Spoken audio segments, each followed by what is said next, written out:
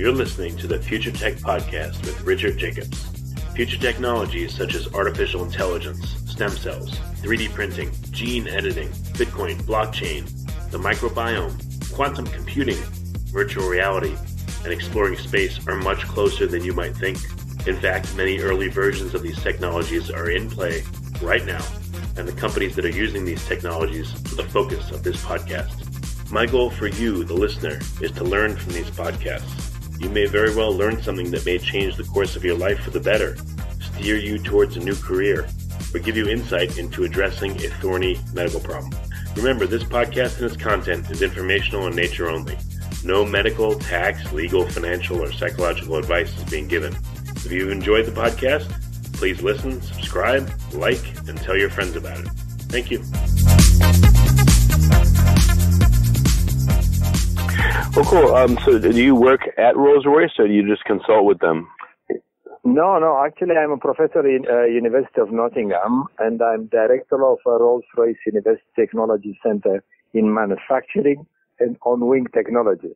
Meaning, I am full professor at the university, and I'm leading a research center sponsored by Rolls-Royce. So I'm not an industrial guy. I'm academic. Okay, well, that's fine. And your focus is learning how to do the key, to create the keyhole robots, or what's your role? So actually, my group develops robots for Rolls-Royce to make in situ repairs of gas turbine engine. So in a way you can call it key surgery or any other way, but basically we develop robots for in situ repair of the propulsion systems. Yeah, I spoke to some of the engineers there. That's how I got referred to you, because I wanted to learn more. It's really fascinating. Yeah, I know. Yeah, I have been probably you contacted my colleague, Dr. James Kell, who we work very closely as he's a specialist. Yes. Well, very cool. So what's your So he mentioned last time that you're modeling some of the robots off, living creatures like snakes and maybe caterpillars and things like that. Like what kind of locomotion do you want these robots to have? So our field activity is basically making snake-like robots, because that will enable us to get into small ports of the aero engine, and by this we can have access to intricate spaces where human intervention is nearly impossible. And with these snake arms, we try to deliver different repair tools, like tools for removing material, tools for adding material into the engine without being needed to dismantle this and take them off the wing. Yes. So that is our expertise. Yes. Well, in addition to slithering their way into a hole or a port in an engine, do these robots, are they able to double back on themselves so they can come back out? Yes, indeed. So we have developed over the years the mechanical structures, but also the control algorithm, which allows us to snake in, snake out of the engine, and while after, of course, first doing the inspection, performing the repair task, and after snaking out. So yes, we are talking about these robots able to retrieve themselves. Mm-hmm. And how much of the body of the snake is used in locomotion? Like, could you have a hollow snake where you could feed tools through the center of it, or keep them in the center and deploy them out of the head as you need? Yeah, so actually, one of the longest robots we have developed, it's over 1.5 meters with 25 degrees of freedom, actually, which is able to uncoil and advance through a keyhole. The whole snake arm, it has let's say delivery tube inside, or let's say a hull. Deploy any facilities, from inspection tools to material removal tools to material deposition tools. So indeed, this structure allows you, once you are with a snake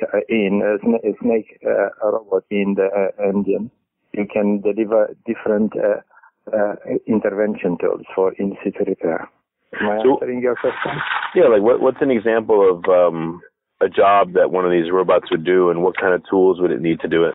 So, for example, we have developed a robot to able to access part of the engine and perform, let's say, a grinding operation, meaning a relief of a stress feature of the gas turbine, of probably, let's say, part of the engine. Imagine when engine runs on the tarmac, it might ingest some small stones and little stones which can impact on the rotating element of the aero engine. This can probably make small dents into the rotating elements or static elements. So in that moment, after inspection, you need to make particular features, remove particular amount of material to release the stresses.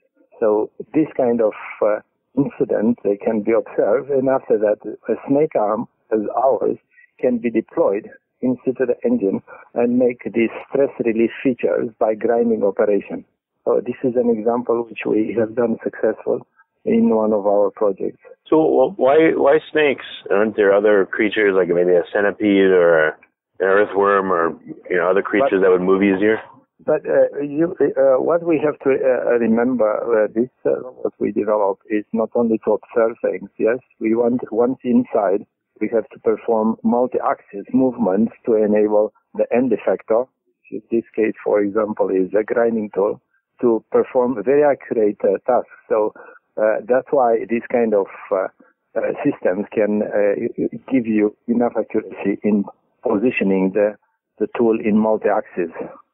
Oh, I see. But what about why not make like a hybrid creature, a snake, where you have arms or pincers or something on it? Once it's inside the engine, maybe those come out of the body of it, and open out, and then they can, not only can you turn the snake at the right degree that you want, but then deploy arms exactly to do the point stuff. I'm making. Okay. This is exactly, for example, it is exactly what you are saying. I'm saying these snake arms having multi degrees of freedom can orient themselves relatively to very complicated geometries of gas turbine engine and deploy the repair tool, being a grinding tool or depositing material and so on. However, we also developed recently another type of robot when we have two snake arms working in collaboration to perform a task. Yes. So this kind of tools we are talking about here. Yes. So what are the dimensions of one of these snakes? You said some of them could be up to 1.5 meters long, but how about the circumference? No, the diameter we have realized from 40 millimeters to, at the moment, the smallest we can do 6 millimeters. So very small snake arms, yes, with multi degrees of freedom, yes. So from 40 to 6 millimeters.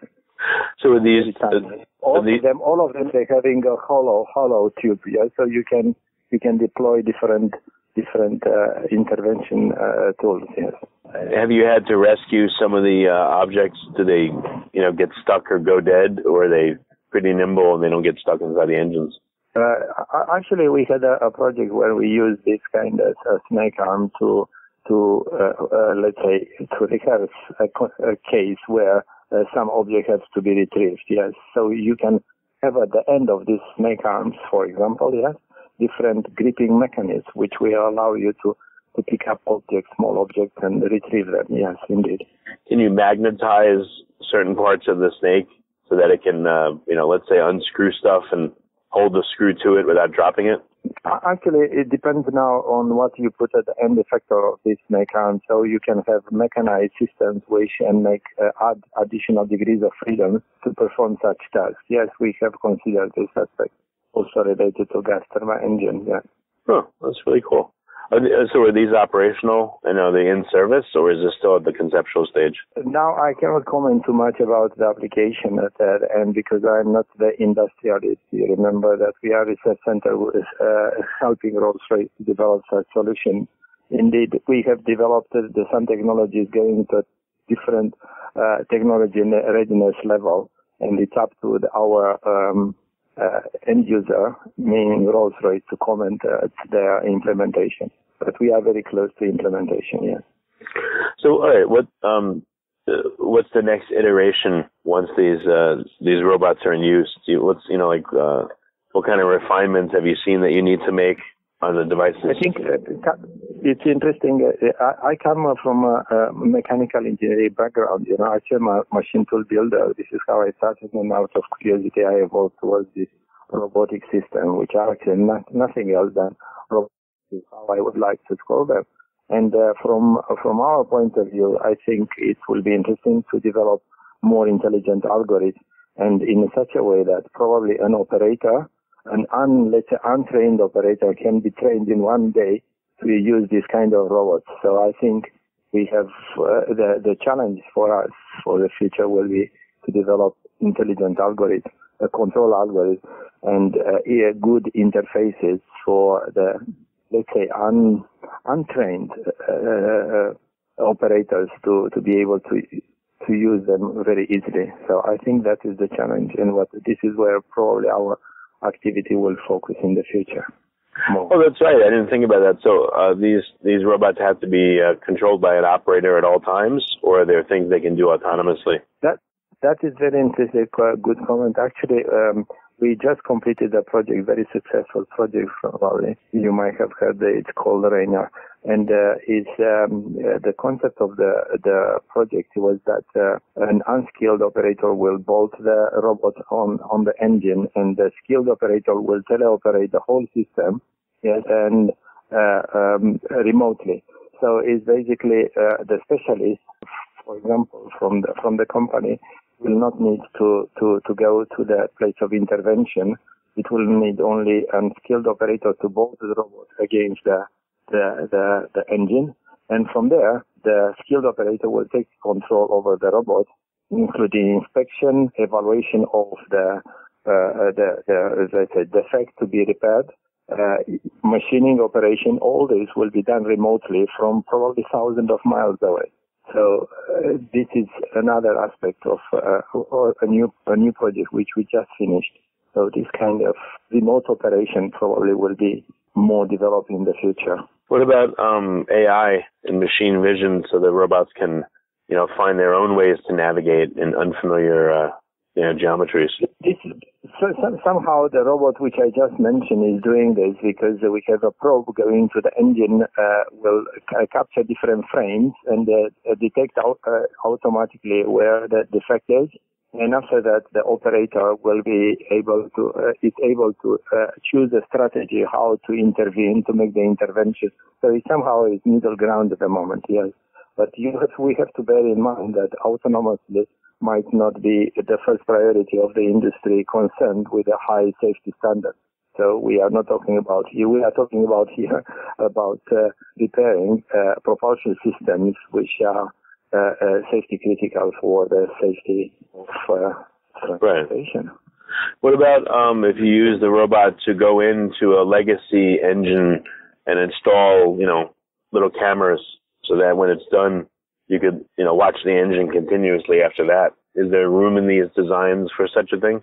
We have done also finished a project where we have some cameras popping out into the gas stream and inspecting the blade automatically, but not necessarily while the engine runs, but the moment when the engine, let's say, is spinning slowly on the tarmac. So imagine aircraft finishes the flight, and it's on the tarmac and the engine spins very slowly. In that moment, some cameras will be extended or get into a right position and start capturing images of the blade. So in this way, you can make an automated inspection at intervals, yes, between the flights of the blade. In this way, you can have information which can be built up and for, let's say, monitoring the health of the engine. Yes.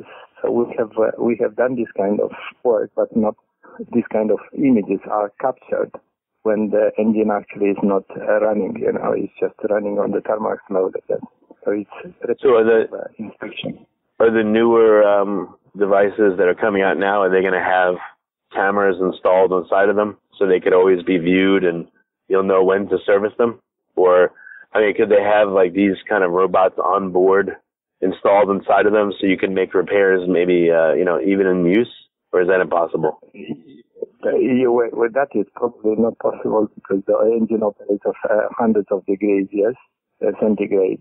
So we are talking about probably when the engine is on the tarmac and an inspection can be done, then you can make an intervention. So that's why I said this inspection with a camera popping into the gas stream is possible when the engines run slowly on the tarmac. So this inspection will be done at intervals, and then measures can be taken. Are they seeing interesting problems that they didn't know existed before, by using these? Are there any surprises? Actually, it's very interesting that sometimes for a single solution cannot cover so the multitude of applications we are facing. So it's for us it's quite challenging every single time when our colleagues from Rolls-Royce come with a new problem to be considered. We have to think, out of the box every single time, because although the engine seems probably repetitive in the geometry, somehow repetitive, yes, still the challenges to get into these spaces might be different. So although we develop these snake arms, they cannot cover the multitude of the cases. So actually we develop solutions for different tasks to be done. Are the new engines? All the time there are new challenges. So that's what I'm trying to say. Yes. Depending on what operation you want to do. Yes. Right. Yes. Are the new engines going to be designed with portholes in them to accommodate these kind of robots? I think that it's not for me as an academic. It's not an answer question to me to give an answer on this. But I think that where the industry might go to get easier access to particular zone of the engine for repairs. Yes, it might be. Yes, but that is another question to be answered by Rolls-Royce or our colleagues. Have you been approached by anyone in the medical field, maybe to make even smaller robots that would go inside of a living creature and make effects? I think the medical industry, I think it's quite well dominated by some big players and coming into this field. But we have been contacted by other industries like aerospace for fuselages, to help them with inspection of fuselages, oil and gas, defense industry. So not necessarily people when you talk about snake arms, people immediately think about medical industry. But we are more let's say, oriented towards industrial application, and I gave you some examples. Yeah. Okay, I just figured there'd be cross-pollination between the industries, and what you learned would help them, and vice versa. Yeah. Yes, of course. There are some similarities between our industry and their industry or their application, but in our case, most of the time, we have to carry end effectors, which usually are much heavier than the inspection tools the medical industry uses. So our design has to be a bit to enable higher stiffness of the system compared with a medical application. Because you have to carry, for example, a grinding tool which is a couple of hundreds of grams. So the robot has to be much stiffer if you want to make very precise cuts or very precise intervention. Mm-hmm. Well, very good. What's next over the next year or two that you're working on that's going to be coming out? What can you say? So actually, as I said, for the next year, we are trying to focus on developing better interfaces to allow these robots to be used by, let's say, easier by the industry. And another aspect is to use artificial intelligence and to improve the accuracy of our robots. So in terms of positioning accuracy against the target we want. So these are the two main streams which we are focusing. My group mainly is made of mechanical engineers, where we also employ some good control guys. But I think this is the direction where we want to focus. How accurate do you need things to be? I mean, are you close, or is it still like a long way away? No, I think we are pretty close. That's why we have the industry, our customer observed that they can start now developing further our system or trying to prototype them for implementation. So we are talking about precision of less than 100 microns. So it's not bad, for making in-situ repairs. Yes. Are there any other industries that you're doing this work for, or is it exclusive to Rolls-Royce? No, as we said, we discussed also with oil and gas, nuclear industry, defense. So we are talking with a couple of other customers from other industries, of course, with permission from our colleagues from Rolls-Royce. Yes. Well, very good. So, what's the best way for people to find out more and maybe read articles or get in contact somehow? I think they can contact us directly or see our posting on YouTube, and also to visit what our colleagues from Rolls-Royce posted on Intelligent Engine, because this work they refer there it's also supported by us. So that might be a way. And also we have to acknowledge also Innovate UK, which is our main funding source, and EPSRC, our research council. So this is where people can find more information about us.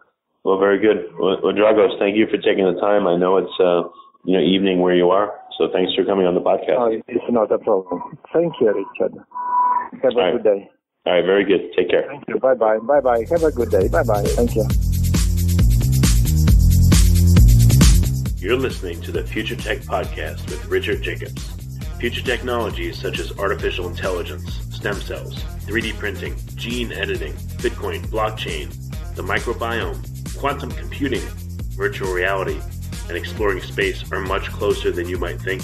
In fact, many early versions of these technologies are in play right now, and the companies that are using these technologies are the focus of this podcast. My goal for you, the listener, is to learn from these podcasts. You may very well learn something that may change the course of your life for the better, steer you towards a new career, or give you insight into addressing a thorny medical problem.